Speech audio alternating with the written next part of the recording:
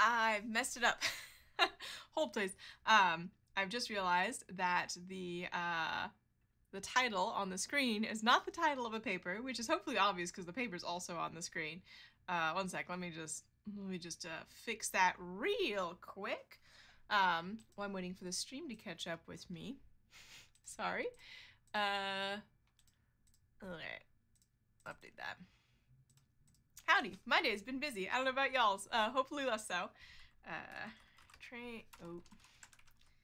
Training language models to follow in instructions. Alright, that should be good. Yeah, that all fits. So just know that that is a slightly shortened version of the title, and the full title is, as you see in front of you, training language models to follow instructions with human feedback. And I'm going to pop the gain up a little bit because I'm feeling like I'm a little quiet. Hello, and welcome to the live stream, where this week we are doing another reading group, 2 in a row, which I know is a little bit not what we have been doing, but this paper came out, and the other thing that I was working on is sort of in a weird state right now, so we're going to read the paper. So it is by a whole bunch of co-authors. Yeah, I'm not going to read all their names, but you are welcome to. And this is not actually a published paper by OpenAI, so it is available to read on the internet, but scholarly publication in particular implies peer review. So if you just put something on the internet, it may be available to people, but that doesn't mean that it's undergone peer review, and that's the case with this particular paper. And I know that there's been a lot of people who worked on it, and I'm sure lots of people looked at it, but it's not quite the same thing. So, unpublished 2022. Let's get into it. So, start with the abstract. Making language models, sorry. GPT-3 is a masked language model, so I was pretty primed there. Making language models bigger does not inherently make them better at following a user's intent. For example, large language models can generate outputs that are untruthful, toxic, or simply not helpful to the user. In other words, these models are not aligned with their user. Also, I would say that something can be untruthful, toxic, and also aligned with a user, because there's a difference between the person who uses the model to generate the language and the person who sees that language, usually, especially if you're, incorporating it into something else. Oh,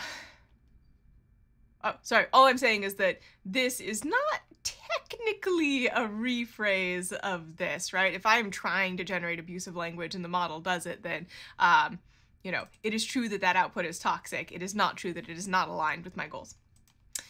In this paper, we show an avenue for aligning language models with user intent on a wide range of tasks by fine-tuning with human feedback.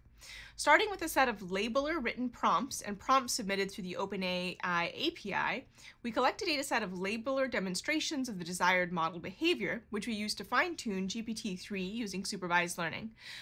So basically, they got a bunch of data where, somebody was like, if I ask if I ask the language model this, I expect this response, and use that to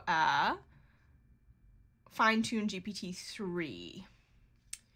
We then collect, okay, so I'm guessing that that's just like regular fine-tuning with a corpus, like you do for any domain adaptation. We then collect a data set of rankings of model outputs, which we use to further fine-tune this supervised model using reinforcement learning from human feedback. Okay, so they have a bunch of the model outputs, they know which one was best, second best, so on, and then they're trying to teach a reinforcement learning model to replicate that behavior. And the general idea of reinforcement learning is you have an objective you're trying to maximize. So the sort of like the very classic example is that you're trying to like balance a stick that pivots around, and you're like, oh, I was good at balancing the stick when I did this, but then when I tried this other thing, I was worse at balancing the stick, so I'm gonna do more of the thing that made me better at balancing the stick. Hopefully that's helpful. If you're not familiar with reinforcement learning, that gives you a little bit of an idea. It is not my main area of expertise.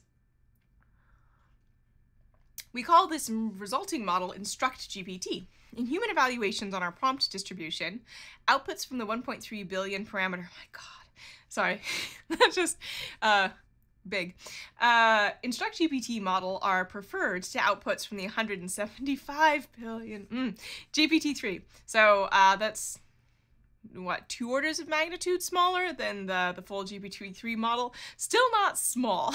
Like, 1 billion parameters is not small by any stretch of the imagination, despite having 10 times, 100 times fewer parameters. Moreover, GPT, there's no 3 there, models show improvements in truthfulness and reductions in toxic output generation, while having minimal performance regressions on public NLP datasets.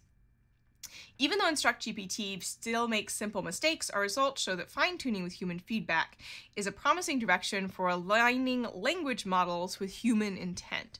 And this is, intent here is not being used in the same way that I would use intent in, say, a chatbot setting, which is a characterization of a user turn. This is, I think, more like the output is what they wanted, which is a different thing.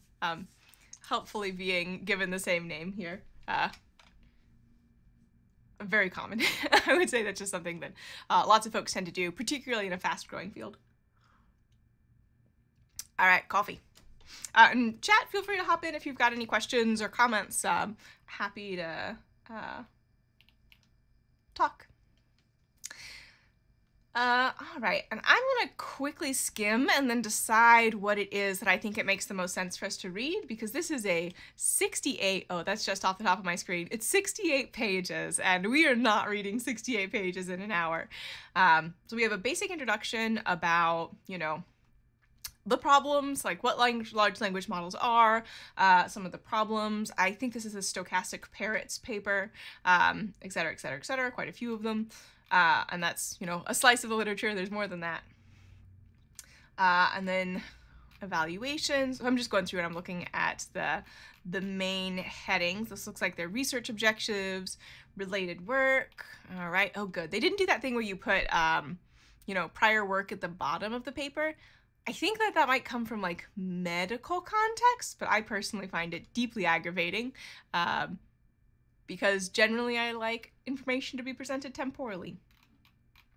All right, so like related work, that's a big section, and then methods and experimental detail, tasks and models, et cetera, evaluation, and then results on a bunch of different data sets. And I believe a lot of these pages are going to be appendices. OpenAI papers tend to have lots of appendices. And then qualitative results, and then discussion. So it's about, so the body of the paper is about 20 pages, and then the rest of the 40 are acknowledgements, references, and appendices. So let's read the introduction, and then I think the sort of the research goals, and then maybe skim the methods, but I definitely want to read this bit at the end with discussion. So that's my plan. If there's a section that anyone really wants to make sure that we cover, please feel free to hop in and be like, Rachel, I want to do this bit. All right. Med says the paper's only 20 pages. Yeah. So for those of you who don't read a lot of NLP literature, ACL papers, a short paper is 4 pages, a long paper is 8 pages. 20 pages is a long NLP paper. We're getting into book chapter length there. Large language models. Let's start at the top. Med says, yeah, yeah, it's a chunky one. Can be prompted to perform a range of natural language processing tasks, given some examples of the task as input. And I will say, just as an aside, this is language models historically, like certainly people are using them to just like do tasks raw currently, but historically they were part of a processing pipeline, and usually they were used to rank candidate responses or as part of a ranking process. So responses would be generated in some way, potentially from the language model itself, and then the language model and then other, you know, pieces of information would be used to pick which of the candidate, you know, outputs was the best one. So being able to like So this paradigm of, you know, I give the language model raw text and I get the raw text output of the NLP text back is very new. not generally, or at least not historically, how NLP was done. However, these models often express unintended behaviors such as making up facts, generating biased or toxic text, or simply not following user instructions, and then a bunch of examples there. And I don't know the citation off the top of my head, but something that I think is very useful for people in the field to know about is that for specific language models trained on specific corpora, there are usually small strings that you can use to poison the generator that will force it to generate toxic text. If anyone has a citation to that off the top of their head, feel free to pop it in the chat. But yes, that's another another drawback to this, like completely treating every NLP task as a string-to-string task. This is because the language modeling objective used for many recent large language models, predicting the next token on a web page from the internet, is different from the objective follow the user's instructions helpfully and safely. Does GPT-3 do next token prediction or does it do masked prediction? I could have sworn it did masked prediction, but maybe not. The difference being that next token prediction, you have access to the string so far and you're picking what comes next. And masked predictions, you have token to the full string except for one token of interest and you're picking what goes in the middle there. Thus, we say that the language modeling objective is misaligned. Averting these unintended behaviors is especially important for language models that are deployed and used in hundreds of applications. Yes, systems with unintended behavior are generally cause problems. Oh, hi Daniel, it's been a minute. Good to see you. See, I don't know that it's fair to say that there's a misalignment here. I think that language models are being used in a way in which historically language models were just not used, right? So it's not a problem that language models were trained poorly. It's that, you know, we're taking a technique developed for a very narrow use case and applying it in a wide variety of use cases that it wasn't originally designed for. And that's sort of the general task of language modeling, doing it everywhere for lots of things. I don't know. I don't know that that train of thought's going particularly well in terms of expressing it, but we make progress on aligning language models by training them to act in accordance with the user's intention. Leike et al. 2018. What paper is this? We're on page 2. Can I hop down? Sure can. Scalable agent alignment versus reward modeling, a research direction. Is it just an archive paper? Did it ever get peer reviewed? I know not everyone agrees with me, but if a paper has been published somewhere, you should use the published citation and not the archive citation. And also you should read the published version and not the archive version, because it is likely to have benefited from additional feedback from peer researchers. Okay, interesting. I don't think I've read this, and I'm guessing the user's intention here, again, is just very different from how I would use intention in a chatbot setting. This encompasses both explicit intentions, such as following instructions, and implicit intentions, such as staying truthful and not being biased, toxic, or otherwise harmful. Again, I don't think that you can assume that all users have that intention. Using the language of Askell et al., 2021, we want language models to be helpful. They should help users solve their task. Honest, they shouldn't fabricate information or mislead the users, and harmless, they should not cause physical, psychological, or social harm to people or the environment. You cannot be all three. Sorry. Daniel defended his dissertation. Well, then I'm happy to have you on the stream, Dr. Chen. Welcome, welcome. Congratulations. That's a big milestone. Sorry.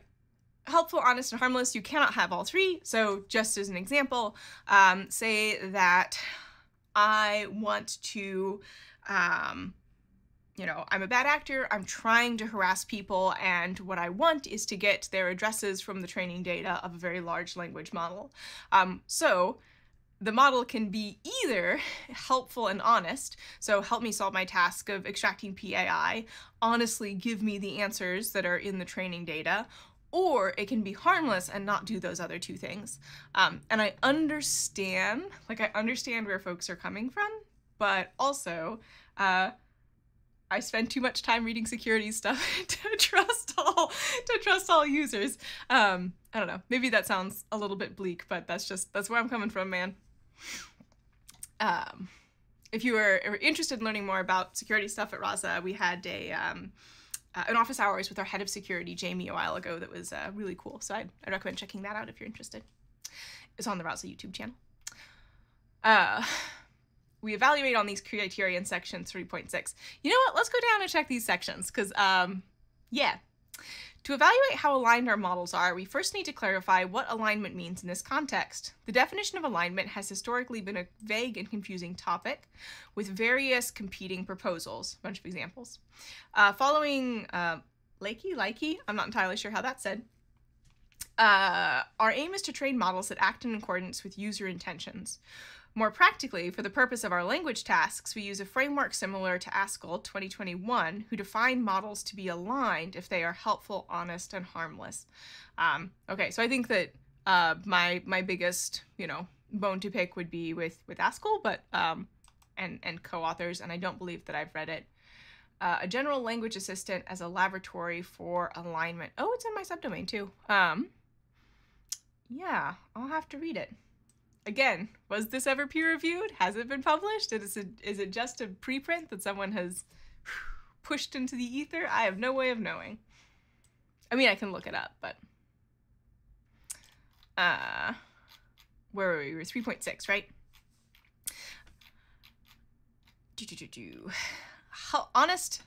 Helpful, honest, and harmless. Again, I'm going to say that no model can be all three.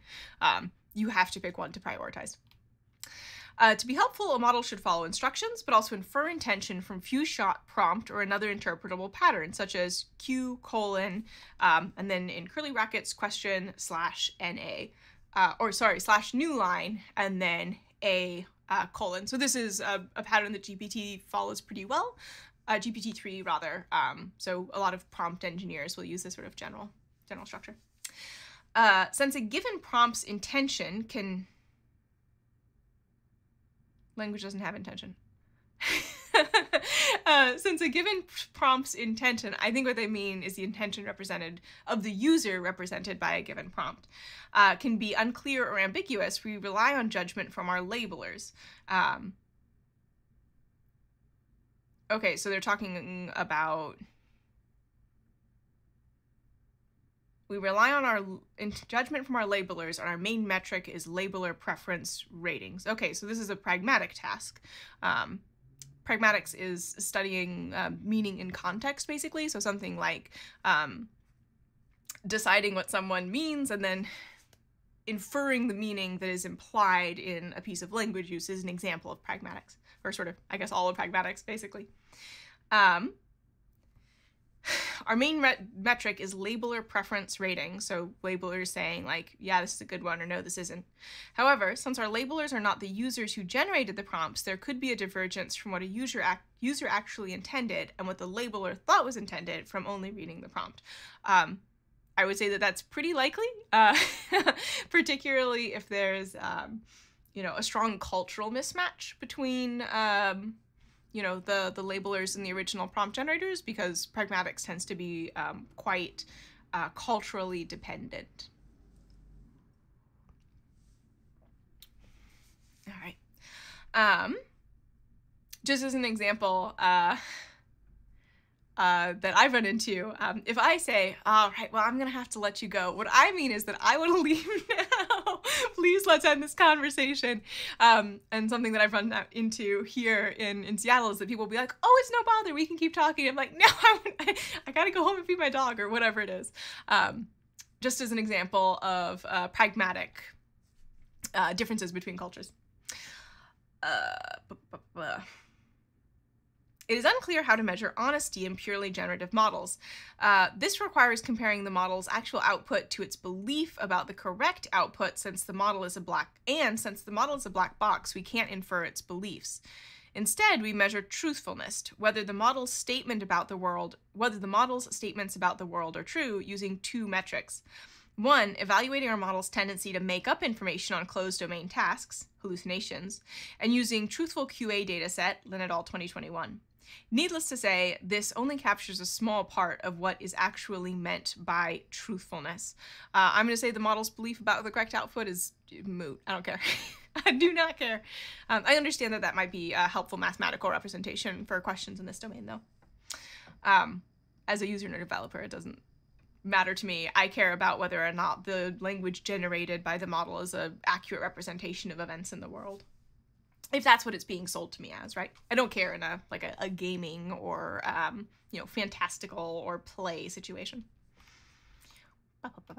Similar to honesty, measuring the harms of language models also poses many challenges. There's an S there. In most cases, the harms from language models depend on how their outputs are used in the real world. For instance, a model generating toxic outputs could be harmful in the context of a deployed chatbot, but might even be helpful if used for data augmentation to train more accurate toxicity detection models. Or it could be harmful if it was used to do data augmentation to train more accurate toxicity detection models.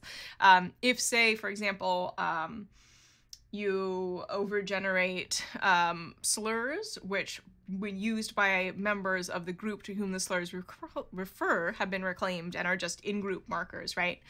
So a good example of that would be like queer, right? At one point, queer was definitely a slur, but members of the queer community use queer to self-refer. And it is not toxic if you are queer to call yourself queer. You get what I'm saying? But if you generate a bunch of language that says queer is a slur, queer is a slur, queer is a slur, and you identify people who are saying queer as being toxic and you remove them from your community, that is, harm to a marginalized community. And there's many terms that fall in that bucket. Earlier in the projects, we had labelers evaluate whether an output was potentially harmful. However, we can discontinue this as it required too much speculation about the outputs that would ultimately be used, especially since our data comes from customers who interact with the Playground API interface rather than from production use cases. It's almost as if harm is contextual. Sorry, I'm being a little bit sassy. I understand that these are, hard things to study, but also, if you have chosen to study them, then thinking critically about them is part of that. Therefore, we use a suite of more specific proxy criteria that aim to capture different aspects of behavior in a deployed model that could end up being harmful. We have labelers evaluate whether an output is inappropriate in the context of a customer assistant, denigrates a protected class, again, something that could, potentially harm people using reclaimed slurs, I don't know what a slur is, or contains sexual or violent content. Again, sexual content may be completely appropriate and non-toxic in some settings and obviously unwelcome in others, right? It's context dependent. We also benchmark our model on data sets intended to measure bias and toxicity, such as real toxicity prompts and Crow-S pairs.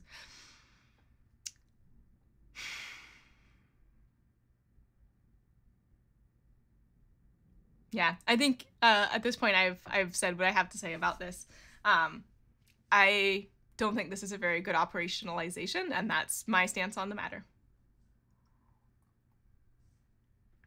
Could I do a better one? Well, I'm not actively researching this topic, so ask me when I've been doing that for a couple of years. All right, so let's pop up and get back to where they were talking about the introduction, now that we've talked a little bit more about their operation. I don't know why this word is so hard for me.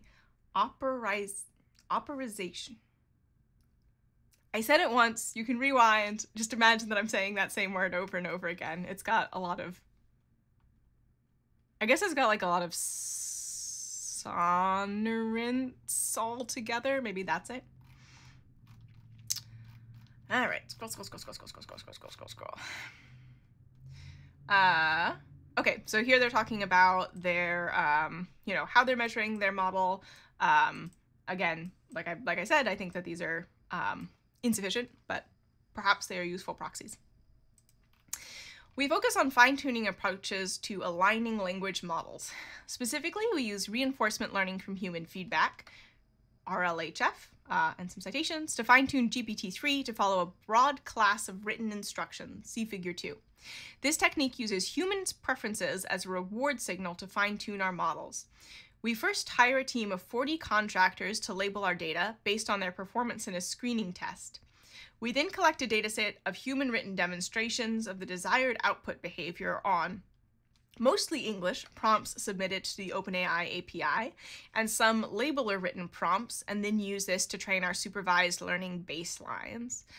Specifically, we train on prompts submitted to the earlier versions of the InstructGPT models on OpenAI API Playground, which were trained only using demonstration data. We filter out prompts containing PII. Well, that's good.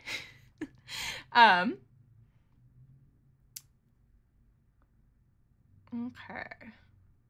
So how are they collecting the data? They've got some handwritten demonstrations. They have some labeler-written prompts, which are also handwritten, but by contractors. And then, unless the labeler here is some sort of automated labeler? Daniel says, it's like saying, I'm gonna give it my best. Heteroskedasticity. Which I think it's easier. Maybe it's because there's a lot of like stops in there, and it sort of like gives you a little resting place in there. I don't know. Stops and sonorants are both classes of sounds in phonological theory. Yeah, I'd say that's you're making a theoretical claim when you say that stops are a class that act together. All right, so there's a bunch of human labeled data, some by the researchers, some by labelers.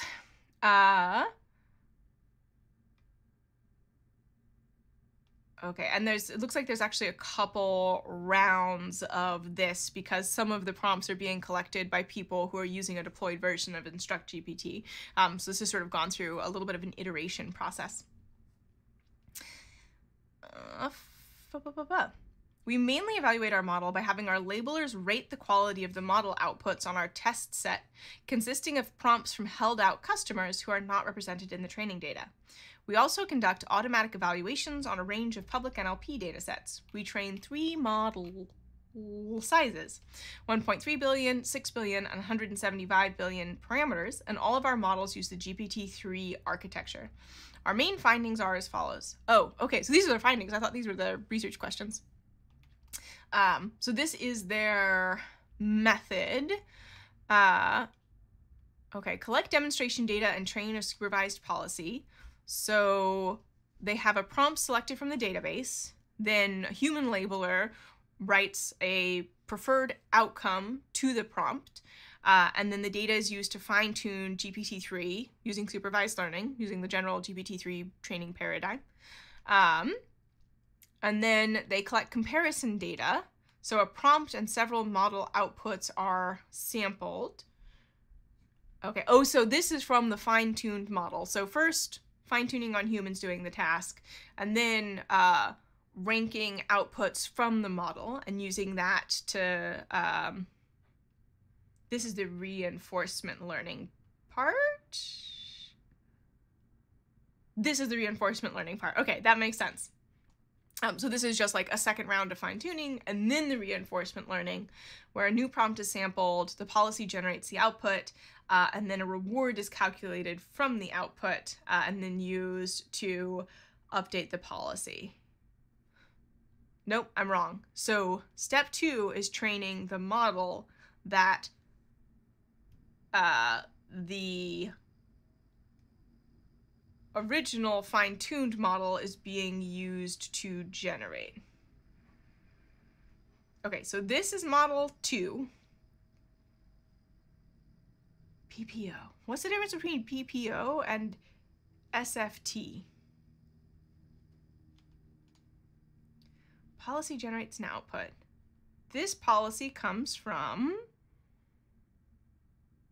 Okay, oh, this is the model that's being trained during reinforcement learning. So the first step of this would be the last step of this, and then it would go through this iterative process. Okay, I think that makes sense to me.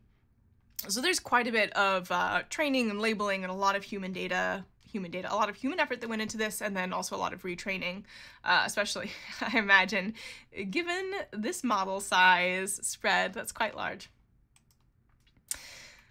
All right, our main findings are as followed. Labelers significantly prefer InstructGPT outputs over outputs from GPT-3. I think they probably wouldn't have published this paper if this weren't the case. Well, shared this paper if that weren't the case. On our test set, outputs from the 1.3 billion parameter InstructGPT models are preferred to outputs from the 175 billion GPT-3. Okay, so they're testing with the smallest version of their model to the 175 billion parameter version of GPT-3. These models have the same architecture and differ only in the fact that InstructGPT was fine-tuned on our human data. This results hold true even when we add a few-shot prompt to GPT-3 to make it better at following instructions. Outputs, so few-shot would just be like providing a couple examples that are good for it to learn from. No, there's no learning happening. It's just to prime the generation of language. Outputs from our 175 billion InstructGPT are preferred to 175 billion GPT-3 outputs 85% plus or minus 3% of the time, and preferred 71 plus or minus 4, I mean that's the margin of error,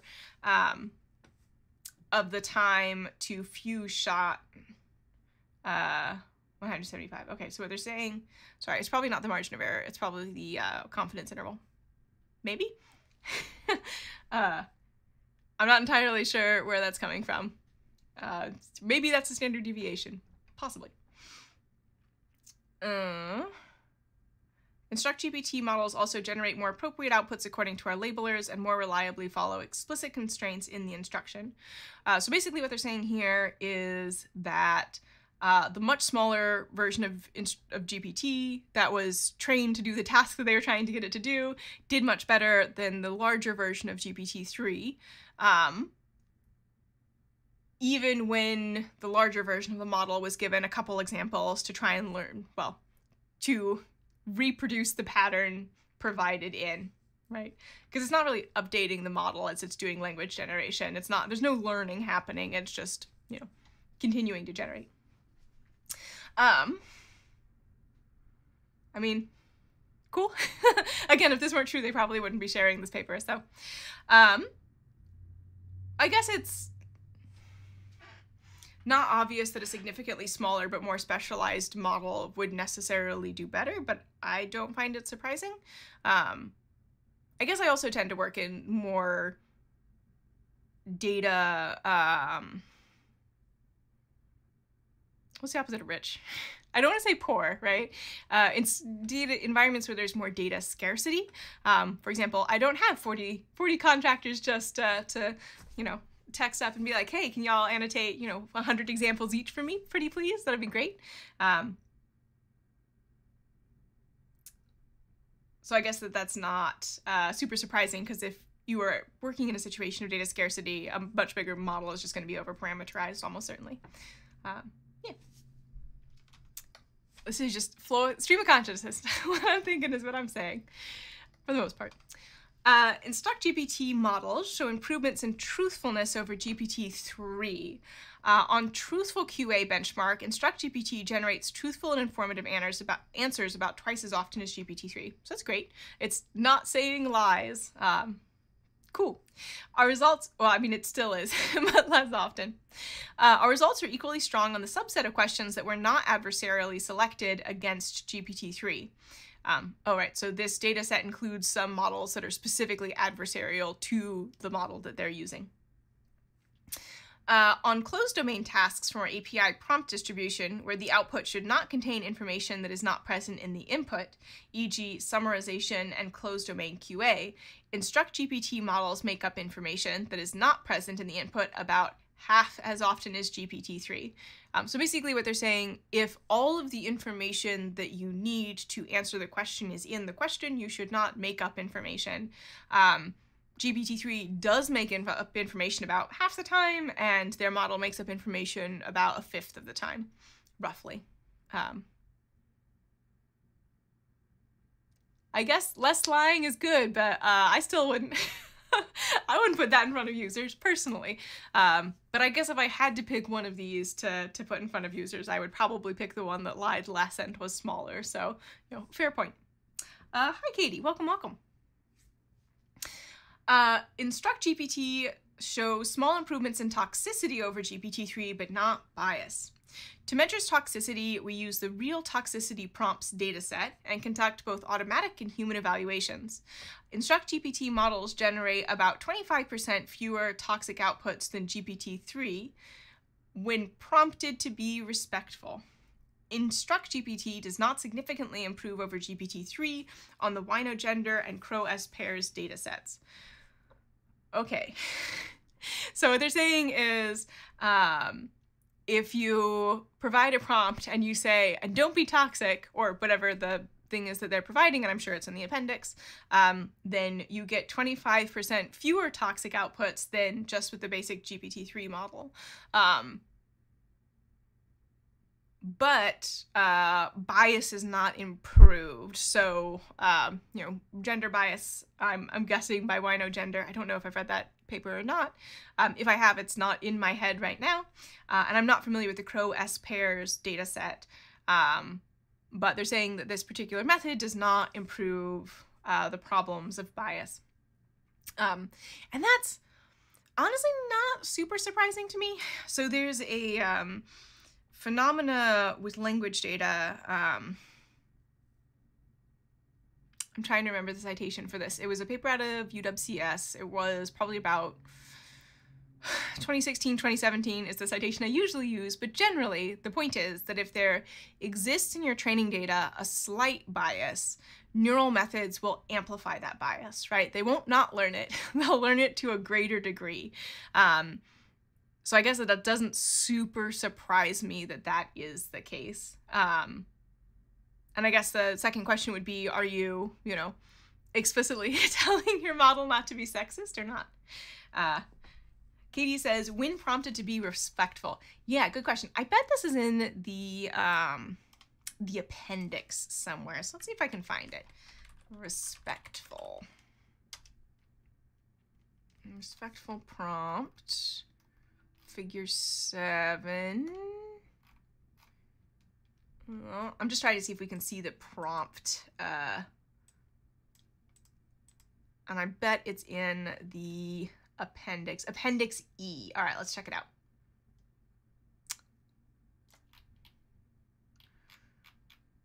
Performance on data sets. Reward model generalization. Metadata results as a function of meta. The Likert scores. Fixing regressions. Show me the prompts. I'm just scrolling looking for the way that the data would... Oh, it's not in there. Okay. Maybe it's in a previous appendix? Oh, here we go. Here's the labeling instructions. And the prompts.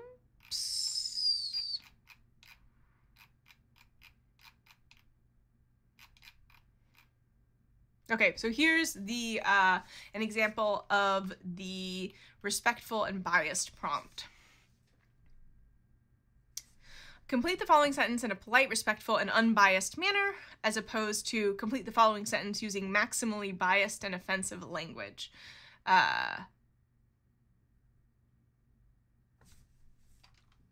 And then there are 120 binary multiple choice answers. Other than the respectful or biased instructions, again, there's no context for each query. Log prob is calculated for each multiple choice completion and converted into a Bernoulli distribution. The entropy of the distribution in bits is a proxy for bias. Higher entropy indicates less bias towards one completion or the other. So it's just, if it is pretty much random what it is choosing, then the model is not biased, is the sort of thinking there. And the examples are the mechanic called, I think I'm trying to like put all three of these words into the same word. The mechanic called to inform the customer that he had completed the repair. The mechanic called to inform the customer that she had completed the repair. This is ambiguous, but sorry, the ambiguous thing here is anaphor.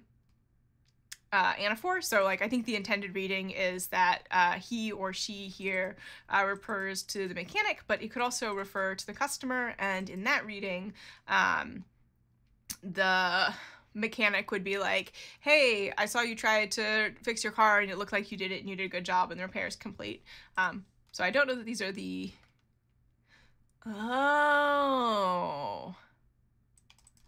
Because the Winograd corpus has syntactic ambiguity in it that has like multiple reasons. Okay, I get it. That makes sense.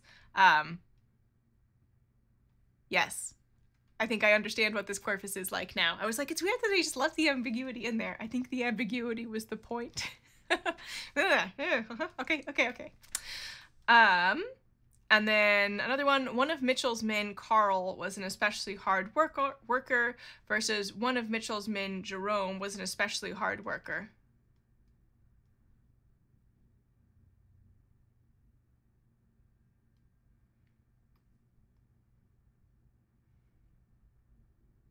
I have no idea what they are looking at here. I'm like, the difference must be between Carl and Jerome, but I have no strong associations with either of those names. Interesting. Perhaps it is from a context that I do not have familiarity with.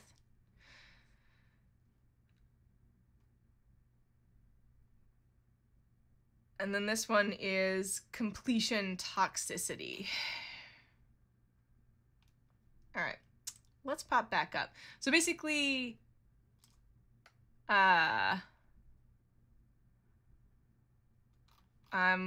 trying to get back up to this bit, but based on those examples, it looks like it wasn't toxic to toxic to like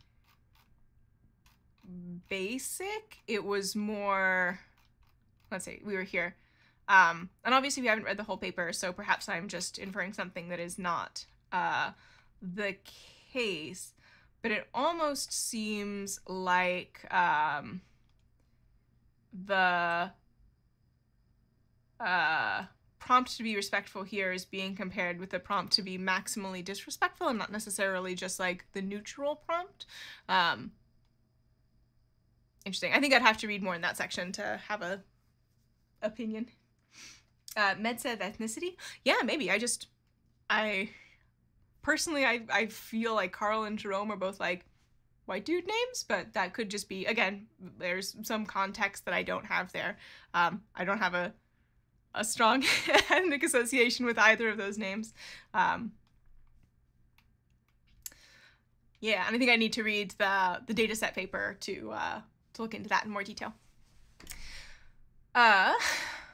And then next section of their results is we can minimize performance regressions on public NLP datasets by modifying our reinforcement human, I forget what the F was for, human labeling or something, fine-tuning procedure. During RLHF fine-tuning, we observed performance regressions compared to GPT-3 on certain public NLP datasets, notably Squad, Drop, HelloSwag, and WMT French to English translation. So basically what they're saying is they took a model that was sort of designed to be general, they made it more specialized, it became worse at things it wasn't specialized to do. Not unexpected for me. This is an example of an alignment task, since our alignment procedure comes at a cost of lower performance on certain tasks that we may care about. We can greatly reduce the performance regressions on these datasets by mixing PPO updates with updates that increase the log likelihood of the pre-training distribution without compromising labeler preference scores. So this is during the reinforcement learning. They're saying that they're not just optimizing on the human ranking, they are also optimizing on continuing to maintain a representation of the original training dataset distribution. Our model is generalized to the preferences of held out labelers that do not produce any training data.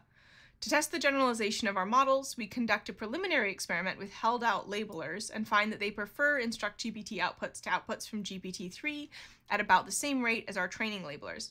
However, more work is needed to study how these model performs on broader groups of users, on how they perform on inputs where humans disagree about the desired behavior. Yeah, that was my question. So what they're saying is some of the labelers generated training data and then evaluated the final model. Some of them did not generate training data and only evaluated the final model, and that they said that the preferences of both groups were very similar. But I don't know that that necessarily indicates generalizability. It depends on the qualities of the labelers.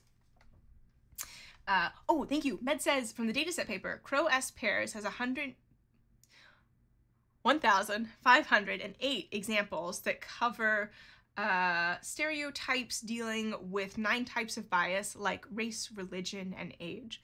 Okay, so there's some sort of bias that's attempting to be represented there, and I just, again, personally do not have a good intuition about what they're trying to get at, but presumably somebody at some point did.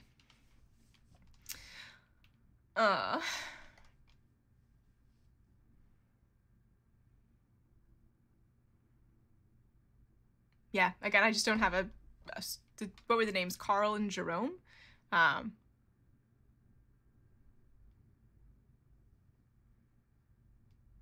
Isn't there a Lizzo song called Jerome?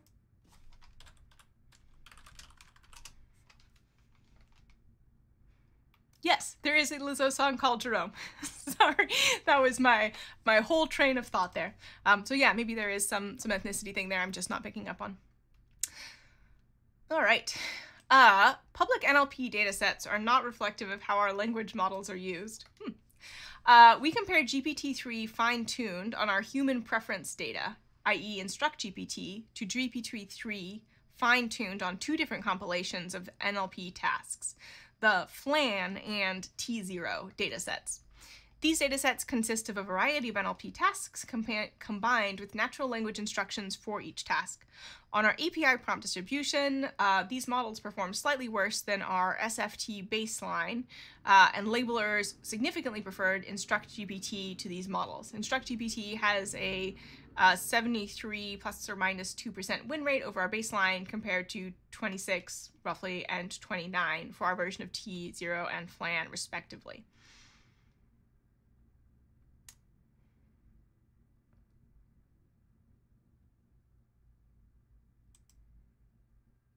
Sorry, this is me thinking.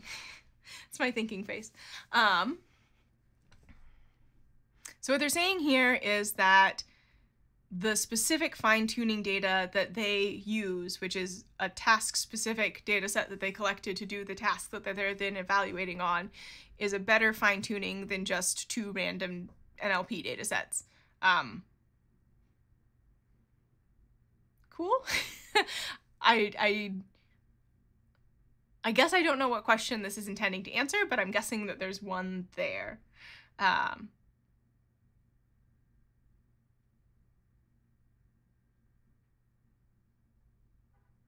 Human preference data. InstructGPT. API prompt distribution. Labelers significantly prefer them to the model.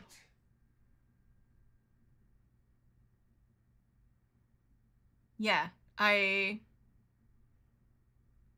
guess the question they're trying to answer here is like, oh, well, maybe it's just that you did fine-tuning at all, and anything you fine-tune with would improve, your particular use case on this, subset of tests.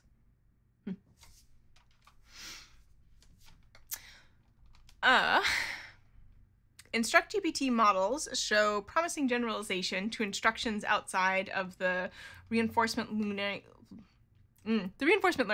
fine-tuning distribution.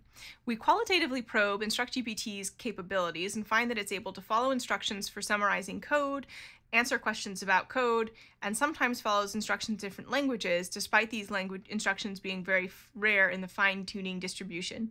So what they're saying is that it's still a general-purpose model. Although summarizing code and answering questions about code are, I don't know. I would say that it's not very representative of the human experience, but perhaps that's my bias talking. In contrast, GPT-3 can perform these tasks, but requires more careful prompting and does not usually follow instructions in these domains. This result is exciting because it suggests that our models are able to generalize the notion of following instructions. They retain some alignment even on tasks for which they get very little direct supervision signal.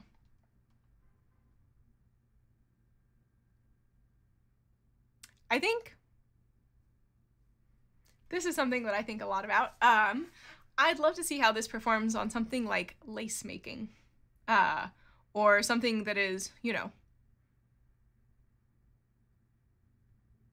not necessarily going to be overrepresented in the training distribution. The training distribution here being for GPT-3 as opposed to sort of human language in general, right? Because if they're saying that they do see some evidence of generalization and not that this model has generalized independent of domain. But if you were to make that claim, I would like to see something very out of fold. And I pick lace making in particular because despite it being something with, you know, great depths of human knowledge and skill associated with it, really underrepresented in terms of web text. If you've ever looked at like the Wikipedia articles for lace making as opposed to like some, you know, specific subpart of number theory, even though, you know, many more hours of human labor and thought have gone into making lace than number theory, they're not very representative of that. Why is it lace making that I use as my example? I don't know, but it is. Maybe it's because my last name is Tat, and tatting is a type. Sorry, my last name is Tatman, and tatting is a type of lace making. So it's maybe that, you know how like people called with names are more like that are similar to a particular occupation are more likely to go into that occupation than the general population. That sort of thing. Anyway, InstructGPT still makes simple mistakes. For example, InstructGPT can still fail to follow instructions, make up facts, give long hedging answers to simple questions, or fail to detect instructions with false premises. Yeah. I'm glad that they brought this up. I'm not surprised that that is the case. You know what I mean? Overall, our results indicate that fine-tuning large language models using human preferences significantly improves their behavior on a wide range of tasks, though much work remains to be done to improve their safety and reliability. Understatement. Yes. I think this is, you know, it's kind of cool to have evidence of this, that if you're trying to get something to do, if you're trying to develop a model to do a specific task, starting with, you know, a very general model and then fine-tuning it on that specific task is going to get you better results than just a very large general model, which I think is, you know, cool, intuitive. I like that we have additional evidence of that. And that's the end of that sentence. Budget says rhymes with Scatman. Yep. Or Batman. Yeah. Okay, so this is the prior work. Training language models, evaluating the harms of language models. Oh, one of Sulin's papers. Oh no, I went all the way to the bottom. Okay, this one was definitely not an archive paper. This one was definitely published somewhere else. Sulin was in a panel at L3AI last year. If you haven't seen that on ethics, she's fabulous. I think she's at Microsoft Research right now. I clicked on something. I didn't mean to click on. let me scroll back up. All right. So let's look at where they talk about harms, because I think that's certainly the angle that was taken on the blog post. With the purpose of this was to, you know, for social good, and there's also a blog post, by the way, accompanying this paper. But this is a paper reading group. It doesn't say that, but it is a paper reading group and not a blog post reading group, unless the information is only available in a blog post. I think we've read one. We've read one blog post. All right, data sets. Human data collection. And there was a bit on like ethical ramifications, right? This is also, ethics in NLP was a big part of my dissertation. It's something that I still think about every day. So that's why I'm particularly interested in this. Med says, is it really evidence when no one can replicate the results and can't access the data? I mean, it is a piece of evidence. It's a good point. That's a great point. Yep. Where was I talking about replication versus reproduction recently? Was it stream last week? About replicating results versus reproducing results, where replication is like with the exact same, you know, data and code, and then reproduction is, you know, similar studies that show the same effect. I think it was during stream last week when we were talking about generalization in models. But yeah, I think it's a great point. I think we need more work and, you know, more diverse work. Sorry, I'm just scrolling to find the thing that I vaguely remember seeing previously. So here they're looking at the different models. Here. This is not a huge effect size. I'm like, this is not an effect, right? Interesting.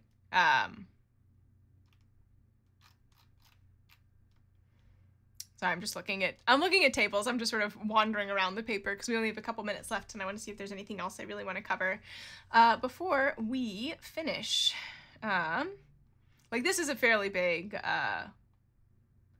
this line is low, this line is tall. This is a much bigger difference in effect size than this one. This is nothing. The error bars overlap. All right, and then they've got a example in French. Oh, is that a frog? I don't remember. My French is rusty, and I wasn't great. Write a short history about who travels just after ancient Greece and in French, the French language. And then there was some... Okay, so GPT-3 continues to generate prompts asking you to write different types of stories, and InstructGPT writes a story. I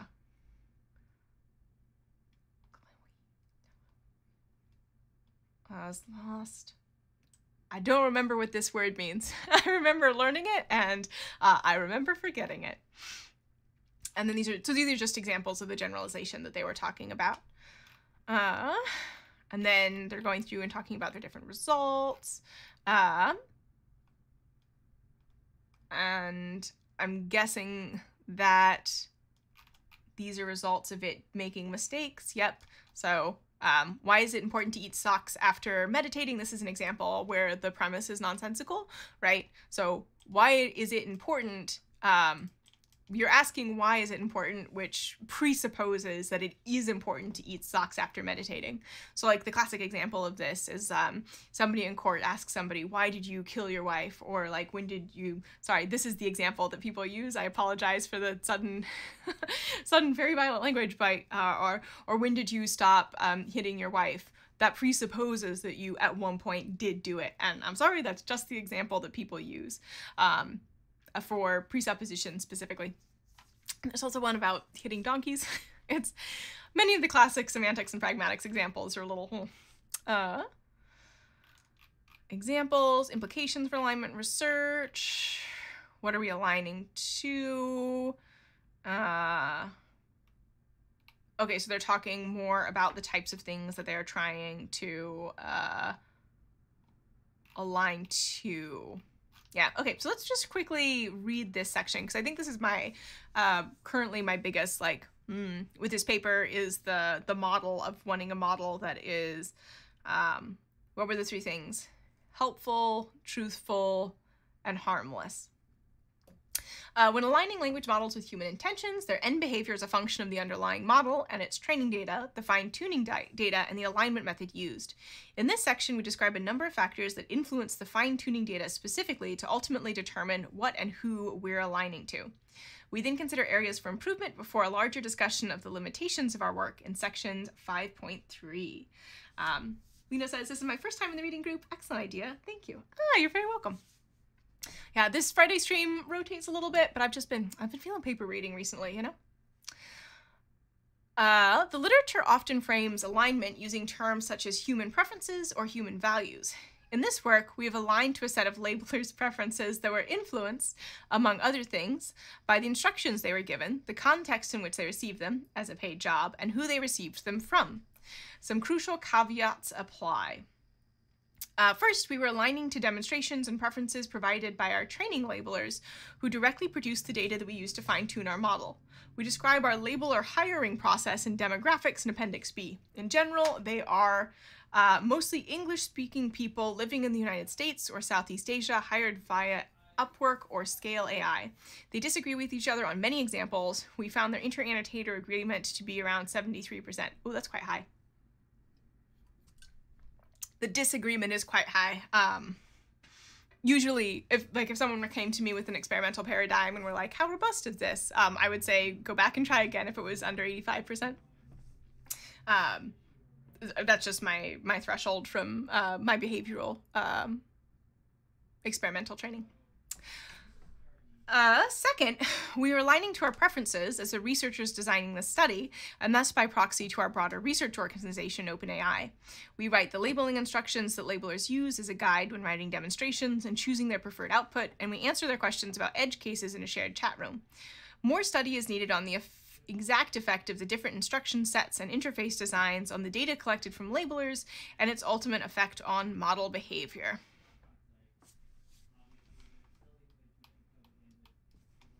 There's a lot of work on writing instructions for behavioral research.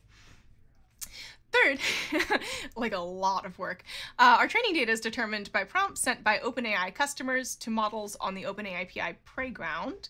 And thus we are implicitly aligning to what customers think is valuable, and in some cases what their end users think is valuable to currently use the API for. Customers and their end users may disagree, or customers may not be optimizing for end users' well-being. For example, a customer may want a model that maximizes the amount of time a user spends on their platform, which is not usually what the end users want. In practice, our labelers don't have visibility into the context in which a given prompt or completion will be seen. Fourth, OpenAPI's customers are not representative of all potential or current users of language models, let alone of all individuals and groups impacted by language model use. For most of the duration of this project, users of the OpenAI API were selected off of a waitlist. The initial seeds for this waitlist were OpenAI employees biasing the ultimate group towards our own networks. Yes. There's a concept in psychology called weird, which is white, European? I forget what the E stands for. Educated, maybe? Industrialized. I forget what the R stands for. I forget what the D stands for. But anyway, it's a description of a subset of the population that's strongly overrepresented in psychology studies. And as a result, that, you know, impacts the ability of these studies to be generalizable. And this is, I think, a great example of we are looking at a very small subset of the population to some degree, I would imagine that people that work at the same place have some shared values. Stepping back, there are many difficulties in designing an alignment process that is fair, transparent, and has suitable accountability mechanisms in place. The goal of this paper is to demonstrate that this alignment technique can align to a specific human reference group for a specific application. We are not claiming that researchers, the labelers we hired, or our API customers are the right source of preferences. There are many stakeholders to consider: the organization training the model, the customers using the model to develop products, the end users of these products, and the broader population who may be directly or indirectly affected. It is not only a matter of making the alignment process more participatory. It is impossible that one can train a system that is aligned to everyone's preferences at once, or where everyone would endorse the trade-off. One path forward could be to train models that can be conditioned on the preferences of certain groups, or that can easily be fine-tuned or prompted to represent different groups. Different models can then be deployed and used by groups who endorse different values. However, these models might still end up affecting broader society, and there are a lot of difficult decisions to be made relating to whose preferences to condition on and how to ensure that all groups can be represented and can opt out of the processes that may be harmful. Yeah, it's a lot of questions, a lot of potential harmful use cases that are being enabled here. It's good it's acknowledged. Note that while fine-tuning models using human data is common practice when deploying ML systems, the purpose of these efforts is to obtain a model that performs well in a company's specific use case, rather than advancing the alignment of general-purpose ML models. You just said that's not what you're doing. You just specifically said that that's not what this project is doing and that you can't do that because of the limitations in your demographic sampling. Anyway. Maybe all language technology is specialized and should be treated as such, and there's no such thing as like a default general pot of language that we can dip into with our little researcher hands and train models on or something like that. I don't know. Sorry, it's Friday. It's been a long week. I'm getting sassy. Oh, and it is after 2. So I think I'm going to call it there. I don't know. I got a lot of feelings. It's good that we want to build models that help people and don't harm people. And I think that is an important and necessary step in all sorts of language technology development, and that every single one of us, practitioners, stakeholders, should be thinking about and, doing our best to support.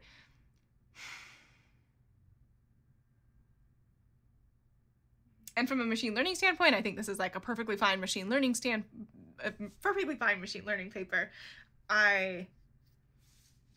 I feel like the foundations are a little squishy, I feel like and even like the fundamental idea, right, that the thing that will make language models better is making it easier for them to do specific tasks. I don't think that's the case, right? Not specific tasks, but increasing the ability of language models to generate language output given any input in a way that is the most efficient for the end user that's generating language output, I don't think is the way to, right? Like, you're definitely making them more helpful. You're definitely making them more likely to do the thing that people want. They're making them a little bit more truthful. No, not a little bit. That's not fair. There's a huge increase in truthfulness, which is good, right? There's more, representation of the world. But I don't know that you can argue that either of those things make them less harmful, right? I don't know. That's just my thought. Yeah. Thanks for joining, Matt. Thanks for joining, everybody. I don't know. I'm gonna go away and think on this. Yeah. And the other thing I'm thinking about is you can't really opt out of using large language models, right? Because they're just being incorporated into so many pieces of technology, and you may not necessarily know that that's even happening. And even with this, specialized model, bias, like nothing happened on the bias front, and they were trying. And that's something, right? That's something to know. I don't know. I feel like this makes large language models, easier to use for whatever your ends are, and doesn't really address many of the other problems besides lying. And even the toxicity, right? Like, toxicity is contextual. If my sibling texts me and is like, "Oh, what's up, bitch?" That's not toxic language, right? In that context is appropriate for my sibling to swear at me, because it's just it's a convivial relationship. And that's, reasonable within the parameters of our conversational style. Whereas a stranger doing that would absolutely be toxic. And you can't put that context in a language model, right? There's just no way for a language model, as a piece of technology, to have access to that information without also appending a bunch of detailed information about user social networks that I don't want included in an API. You know what I mean? I don't know. Maybe I should go take a little nap. So that's a little bit of the paper. And of course, we didn't get through all the methods, so maybe some of my concerns are addressed in more detail in other places in this enormous paper. My God, it's big. Yeah, and I'm sure we'll hear more about this in the future. And yeah. Thanks so much for joining, everybody. We will be back for our next stream next Wednesday, which will be at 9 a.m. Pacific, which I believe is 5 p.m. Central European. And I want to say that's 11:30 Indian Standard Time, but do not quote me on that. Time zones, am I right? And then next Friday will be another stream. We'll be doing something. I don't know. We might be reading a paper. We might be doing live coding. I might have time to put together another like sort of structured talk presentation. We'll see what I get up to. Yeah. So have a great weekend. Stay safe. Stay healthy. Thanks for joining. I hope this was helpful. I know it was a lot of my opinion and me being grumpy. And apologies if that's not what you were looking for. And I will see y'all